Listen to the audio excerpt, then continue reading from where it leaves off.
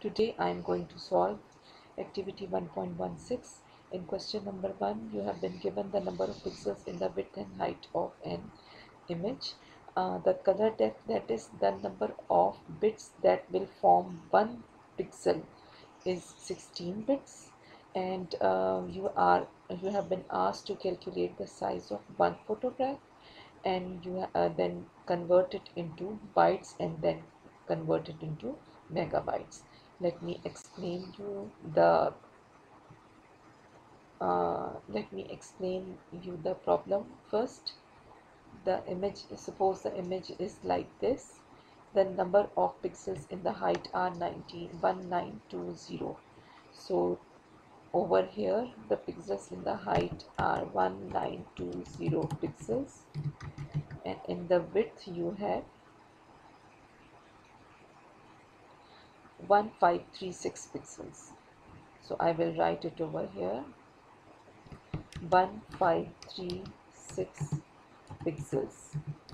And like in maths, you multiply height and width to calculate the area. So we will multiply the pixels of height and width to find the total number of pixels in this image, like this. In row wise, the image will be divided into pixels like this. Row wise you will have horizontal lines like this. Now this is one pixel of this image, and this one pixel occupies 16 bits as per your question. Over here it is occupying 16 bits in memory. 16 bits. Now we will find out the resolution. First we will multiply 1536 and 1920 to get the resolution, and then we will multiply the answer with 16 bits to find the total memory being occupied by these pixels. So let us start the answer.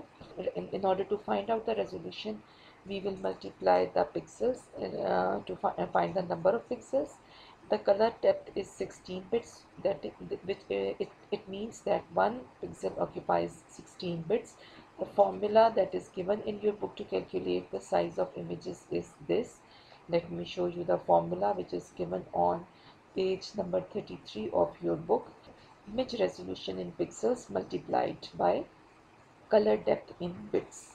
Size, we will find the size of images in bits first. To find the size of images in bits, we will multiply total resolution with size of one total image resolution into the space occupied by one pixel. So the total the memory occupied by one image is this in bits. In order to convert one bit into bytes, we will divide it by 8, because one byte is equal to 8 bits. Now we have got the answer in bytes. Now we will convert it into megabytes. In order to convert bytes to megabytes, we divide them by 1048,576. This is something given on page number 32 of your book, and you have to learn this table by heart. There is no other option, because this is something that you have to do on your own in your exam. So over here it is written 1 megabyte is equal to 1048,576 bytes. So we will, in order to convert bytes to megabytes, we will divide these bytes into by 1048,576, and we will get the size of file in megabytes. So what we have done, we have calculated the size of file in bits by just multiplying the resolution with the memory occupied by one pixel. Then to convert these bits into bytes, we have divided them by 8, and to convert these bytes into megabytes, we have divided them by 1048,576 as per the table that is given on page number 32 of your book, which has to be learnt by heart. And now we have got the size of images in megabytes. Now we have to tell the resolution of now in question number 2 again. In question number 2 you have been given again question number 2 is about images, in which you have been given the pixels in the height and row of the image. We will multiply the pixels to get the resolution, and then we will multiply them by 24 in order to get the whole memory occupied by these pixels. So I'm going to solve it.